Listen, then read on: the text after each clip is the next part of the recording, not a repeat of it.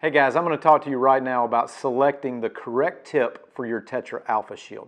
When we ship our AlphaShield products, they come with a medium silicone tip. That works great for a lot of ears, but everybody's ear is a little bit different and every size is a little bit different. So you will find in your box this little case that has a selection of tips.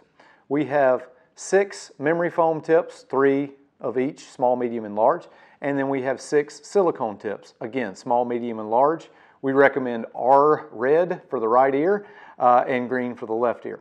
The fit of the tip is very important for 2 reasons. It is important for comfort, obviously, but it's also very important for how much protection that you get.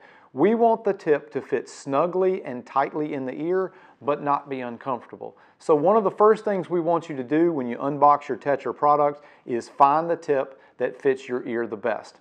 In order to know that you're getting good protection, when you put the device in, you should get a little bit of what we call an occlusion effect. I don't have a battery in this one right now, so basically what I've done when I've plugged up my ear, I hear my own voice a little bit louder because that ear is stopped up. If that doesn't happen, you probably need to go to a tip that's a little bit bigger.